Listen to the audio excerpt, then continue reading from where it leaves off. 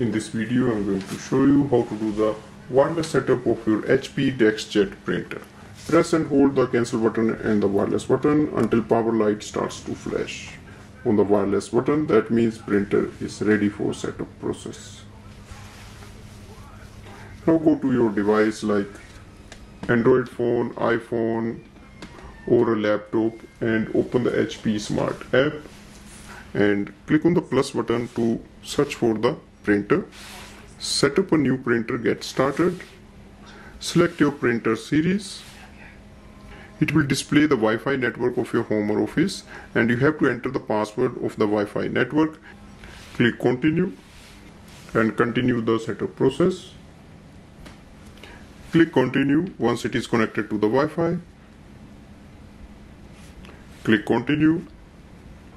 You will see the HP Plus, so you can join the HP Plus or you can do it later.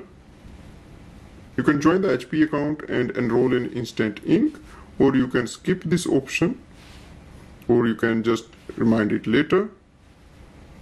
Select auto updates for your printer.